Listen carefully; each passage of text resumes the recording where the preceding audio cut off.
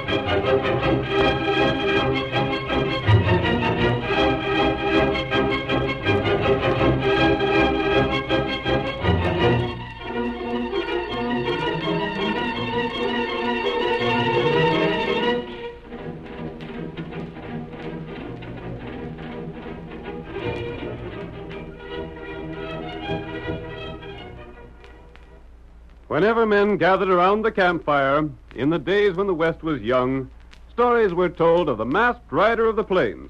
Astride his great horse Silver, he fought crime and criminals throughout the western United States. And no man did more to bring law and order to a lawless frontier. Now, from out of the past come the thundering hoofbeats of Silver. The Lone Ranger rides again. Come on, Silver! Someone's waiting on the trail ahead! Hi-yo, Silver!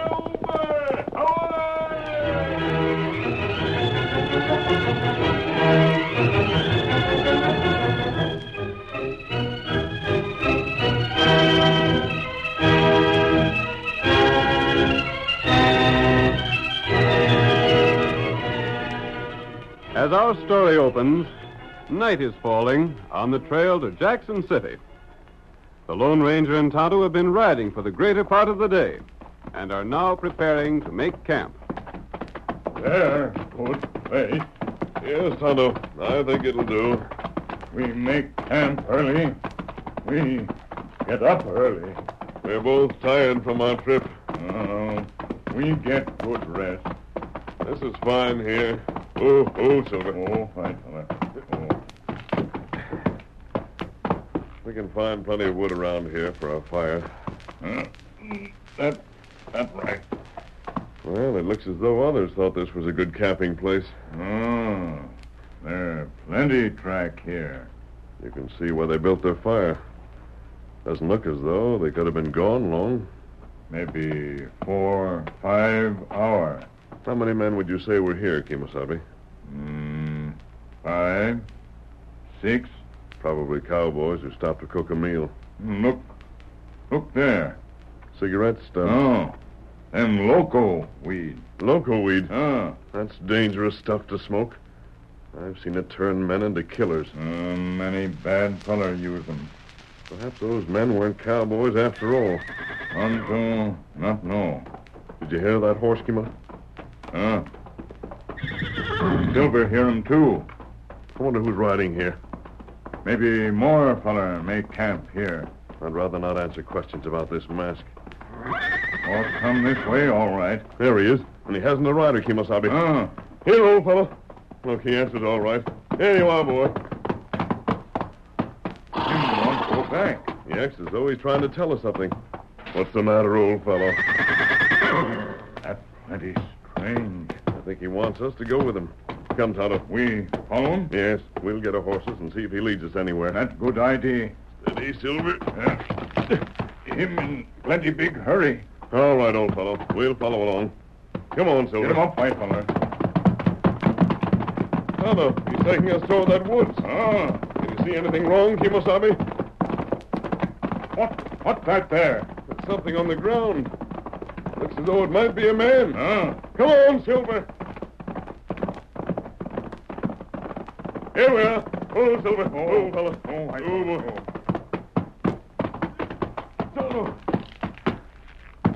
This man is dead. Me take look. A young fellow, too. Him get shot through back.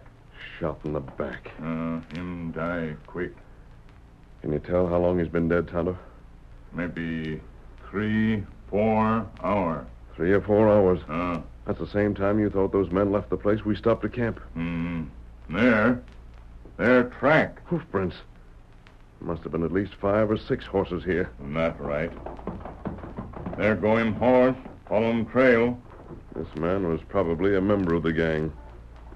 I wonder if there's anything to identify him with.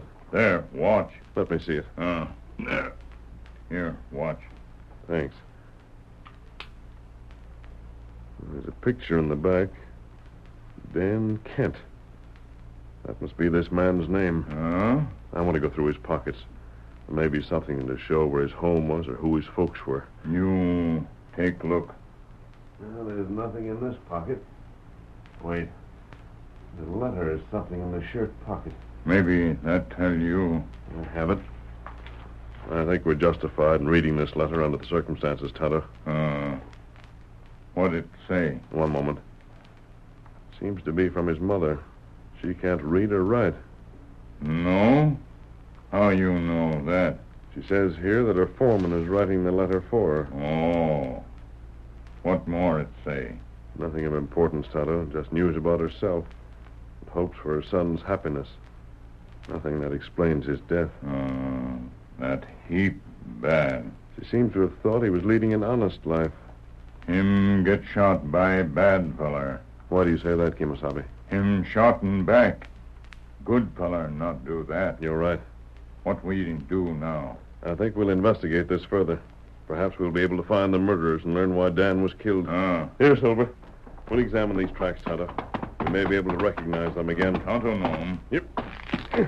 Maybe I can follow these tracks, but I'll have to hurry. It get dark plenty quick now. Yes. You stay here and take care of Dan's body. Tonto, do that. Come on, Silver.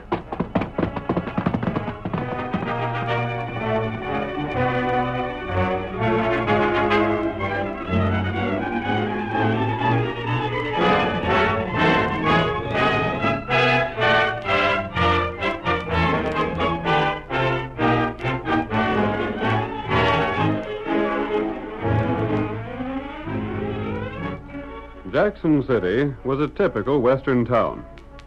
It boasted little more than a main street, a group of weather-beaten homes, a cafe, jail, and a stagecoach office. Red Murphy was the manager of the coach line, and we see him now at his desk. The door of the office opens, and a little old lady enters. Why, howdy, Miss Kent. Hello, Mr. Murphy. I just come to see about the stage. You sit right down. It ain't often I get to see you anymore. Oh, you needn't give me your chair. Well, thank you. I reckon I'm getting to the age where a body don't care much about standing on their feet no more than they have to. You weren't aiming to go no place in the stage, was you? My, no. Traveling ain't for such as me. I just come to see if a package come from my boy. Which one, Miss Kent? Pete down Frisco way or Dan that you say is mining over in Colorado? This package was to come from Pete, Mr. Murphy. I recollect you were getting a letter from Pete the other day. That's how come I'm here. He written his letter that there'd be a package of cash for me on the next stage. Of cash? $600. Pete's sending you all that? He's a mighty fine boy, Pete is. He's sending it 'cause he heard I'm liable to lose my place if I can't get tax money together. By golly, Pete must be doing darn well for himself. Oh, he always was smart, even when he was a young'un. Yeah, I can remember him. It was Dan that was the wild one, weren't he? No, there weren't nothing wrong with Dan. Maybe he was a mite reckless about choosing his friends, And he was one to have a good time when there was a chance for it. We settled down now, all right. Well, I'm glad to hear it. But ain't there no package, Mr. Murphy? Sure, you needn't go to worrying, Miss Kent. The stage just ain't come in yet. Oh. You see, there's been a heap of trouble on the trail lately. There's been landslides, and the bridge went out over to Willow Creek, and all kinds of things. The stage ain't come in on time for the past week. But have you any notion when it'll be here? I'm downright sorry, but I can't say as to that neither. Maybe it won't show up till tomorrow sometime. Oh, then I don't reckon there's much use in waiting any longer. You ain't riding back to your place, are you? It's a mighty long ride for a body like me, but I might just as well. Now, why don't you stay over at my place? The missus would be glad to put you up. No, I think I'd better be getting back. Well, suit yourself, Miss Kent. You'll look out for my package, won't you? I sure will. Thank you. And if I don't get in for it tomorrow, you hold it till I do. I'll watch it like it was my own. Goodbye, ma'am. Good day. There goes one of the finest old ladies I ever seen. She's dead up agin it, but she's got more spunk than a dozen men. Red Murphy. Huh? Golly, where'd you come from? I came in the back door. You're masked. There ain't nothing here for you to take. Honest, there ain't. I'm not a thief. I'm here to ask you some questions. Is that all you want? It is? Was that old lady who just left here, Mrs. Kent? Yeah, that was her. I thought it was. I went to her home and found she'd come here. You ain't planning to harm her none, are you, stranger? You wouldn't do that, would you? She ain't got nothing for you to steal. She has a son named Dan? Yes, but Does she know where he is? What business is that of yours, mister? I ain't... Answer me. Well, I reckon she does. She sent him a letter by my stage up Denver way once. That was quite a spell ago. He's supposed to be mining. Yes, I saw that letter. Mister, don't do nothing to hurt Miss Kent. She's old and feeble. You like her? Well, I should say I do. They don't come no finer. What would you do to keep her from being harmed? Why, I'm just like the other folks around here that knows her. I'd do most anything. Red, her son Dan is dead. Dead, you say? Yes, and the men who killed him are right here in this district. How come you know that? Red, I want to know this. Does Mrs. Kent own anything of value? Anything that outlaws would want to steal? There's nothing that I know of. Are you sure? I ought to be sure. Even the cattle she owns ain't worth the stealing. I told her she ain't got nothing. What's that? By golly, it must be the stage. Drat it, Miss Kent just missed it. She was looking for the stage? I ain't got the time to talk to you now, stranger. I got to see to the stage. But you stay on. There's things I want to ask you. I'll wait for you.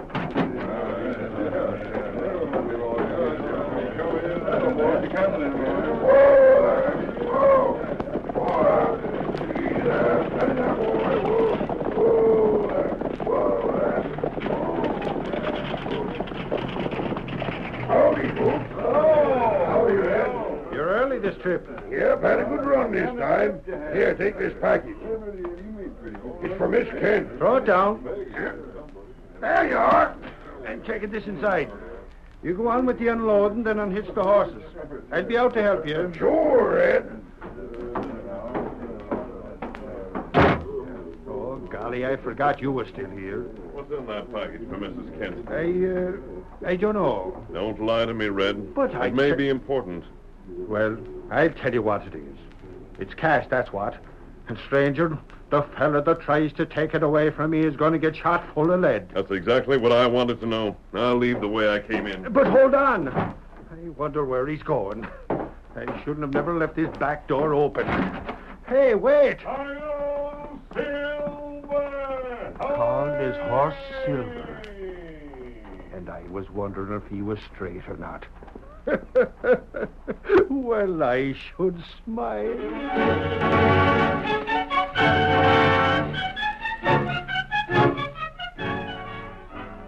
The curtain falls on the first act of our thrilling Lone Ranger drama.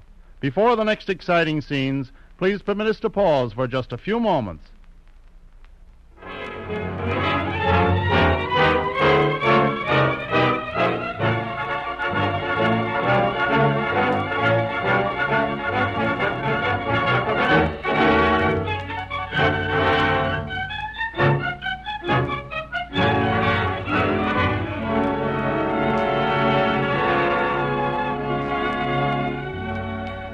Now to continue the story. The Lone Ranger and Tonto, stopping to make camp near Jackson City, were met by a riderless horse that led them to the body of Dan Kent, who had been shot in the back. The masked man and his companion followed the tracks of the killers to the Kent ranch. Then the Lone Ranger rode to town, where he learned that a package of money had just arrived from Mrs. Kent by the stage. As our second act opens, we see the masked man reining in his great horse at the camp he shares with Tonto. Oh, Silver. Oh, boy, steady there. Oh, boy. Tonto! Yeah. You get back soon. I think I've learned why outlaws rode to the Kent ranch. Why that? Mrs. Kent is expecting money from another son. How outlaw know about cash? I'm not sure, but I believe I know the answer. Kent woman know son Dan outlaw? I don't think so. And we won't let her find it out unless we have to. Not good. There are still things we have to do before we can catch the outlaws. That's right. I want you to find the sheriff and his deputies. Don't tell them anything, but learn where to locate them if we need them in a hurry. Tonto do that. We must be sure to be ready for whatever happens.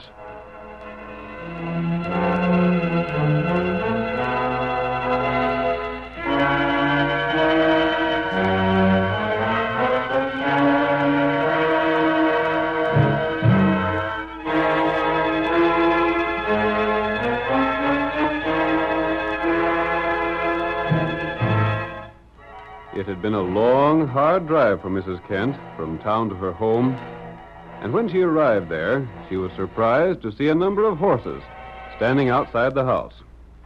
She climbed down from the buckboard, and when her foreman, Clem, came up to lead the horse away, she asked him about the visitors. Clem, who's the folks come to see me? Just some gents that aims to speak to you. You get that package off the stage, ma'am? The stage is late, so I didn't wait for it. Are they strangers, Clem? Uh-huh. The folks in the house. Oh, them. Well, ma'am, maybe they're strangers to you, but they ain't to me. I wonder what they want. You'll find out soon enough, I reckon. I haven't a notion why anybody'd be calling on me. They won't be backward about telling you. Oh, what are you coming in for, Clem? Thought you was going to stable my horse. I got some things to say to you, too. Here she is, boys.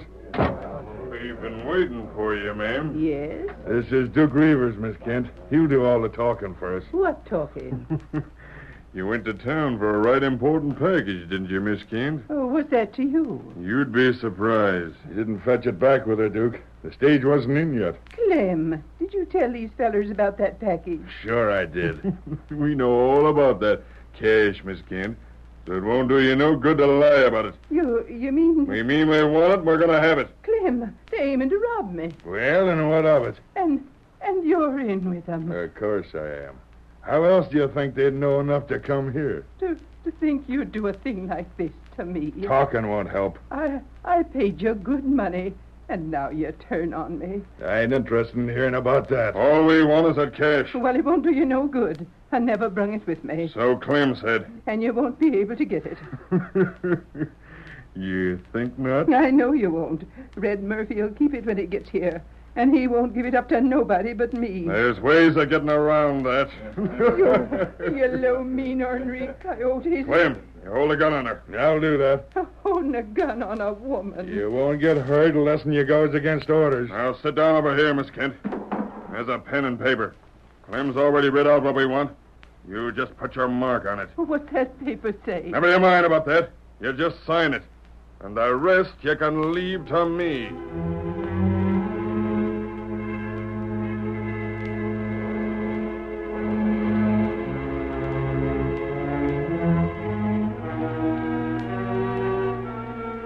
Mrs. Kent, helpless in the hands of the outlaws, signed the paper written by her foreman and gave it to Duke, who immediately left the house, mounted, and rode for town. Get along there. Get along. Come on. Get along there. Get up here. Come on. Get along. Get along. Get along.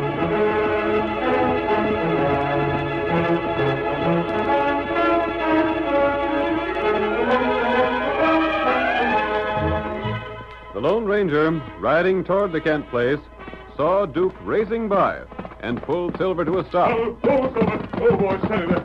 Oh. Silver, that fellow came from the Kent ranch, and he's heading for town. He's one of the outlaws. We may be too late. I want to see the hoof prints of his horse. Silver, he is one of them. Tonto and I followed that same track before. We've got to get back to town and find Tonto right away. Yep. All right, old fellow. We'll have to hurry. Hi-yo, Silver!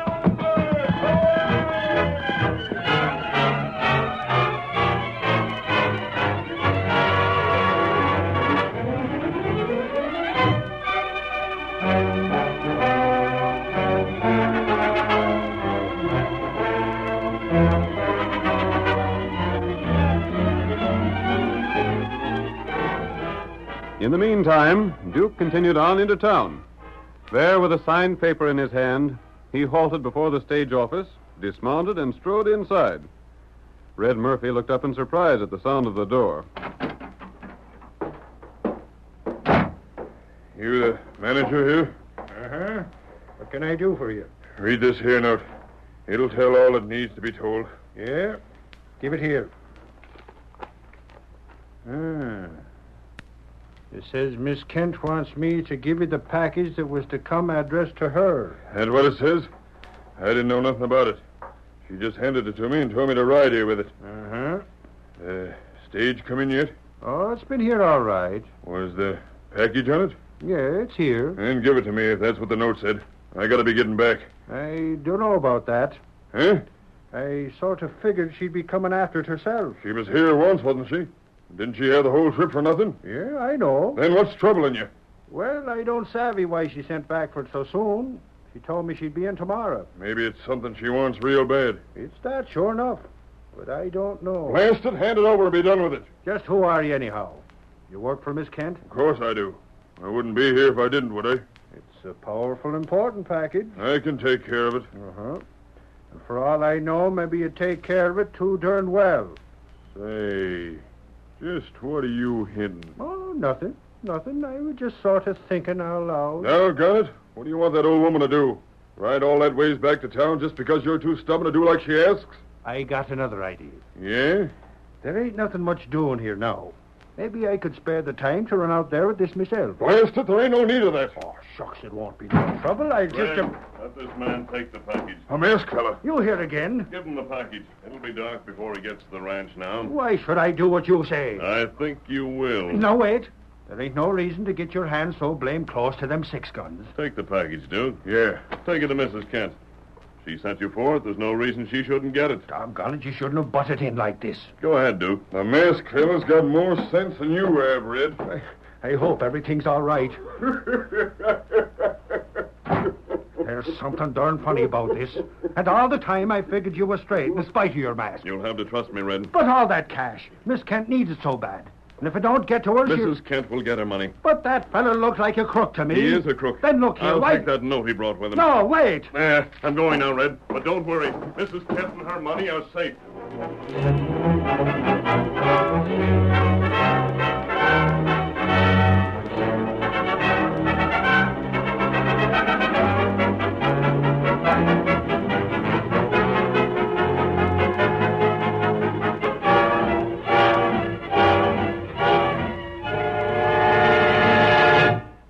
The rest of the band of outlaws had made themselves comfortable in Mrs. Kent's home while they awaited the return of their leader.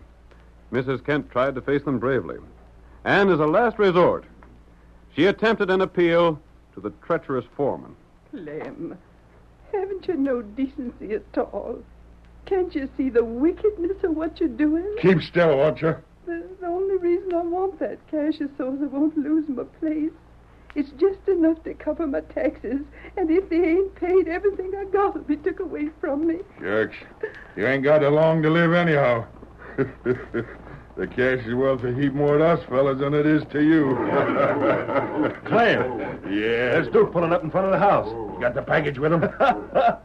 He's holding it under his arm. Good. By golly, it worked, Duke. That Murphy fellow was darn stubborn, but I got the cash just the same. You'll divvy it up and then get out of here. Yeah. I was just wondering. What's the matter now? We got the cash, all right. But I don't like the idea of leaving anybody behind that can tell the law about us. Yeah, I was thinking the same. You mean we oughta... You wouldn't do that. You wouldn't do It's us we gotta look out for. Maybe you're right, Clem. I don't see nothing else to do. But as long as it's your idea, You can take care of it. Sure. All you fellas set to pull out? We're settled up.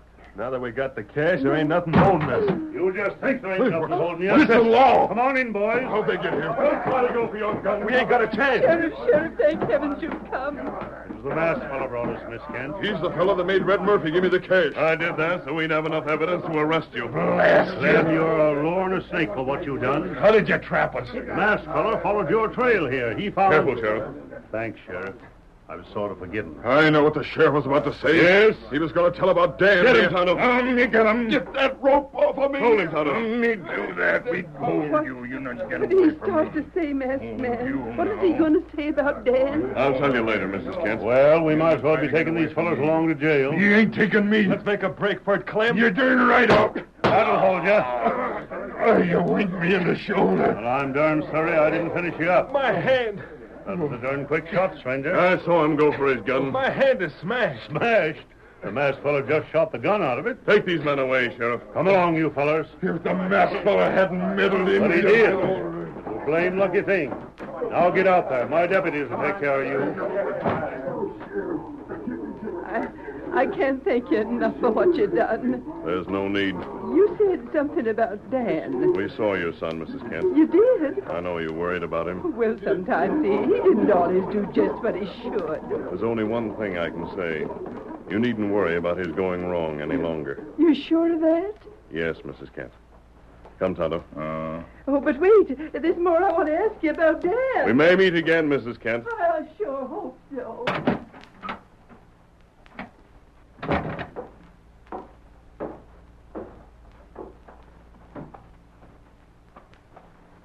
You not tell her Dan bad fella. I couldn't do it, Kemosabe. She always thought of him as being honest and upright. She must never know the truth. Yep. Steady, Silver. Tonto, think you right. Yes, Tonto. Come on, Silver. Get him up, white fella.